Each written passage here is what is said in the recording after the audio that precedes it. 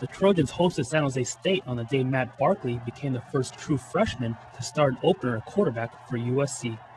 Naturally, everyone in the Coliseum expected the Trojans to run the ball early and often Saturday afternoon, and they did, with the responsibility for success resting on the offensive line.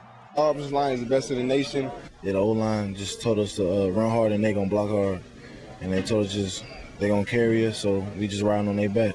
Trojan ball carriers ran 45 times on Saturday for a total of 342 yards. Of the 8 touchdowns they scored against the Spartans, 6 of them came on the ground. Feels good as an O-line, to know that we can come out in the first game and score, that many touchdowns, run for that many yards, and see 4 different guys get in the end zone like that. So it feels really good. The running game opened up Saturday because of the play of the offensive line. So while all the attention was on Matt Barkley, the O-line's success eased the transition for the freshman quarterback.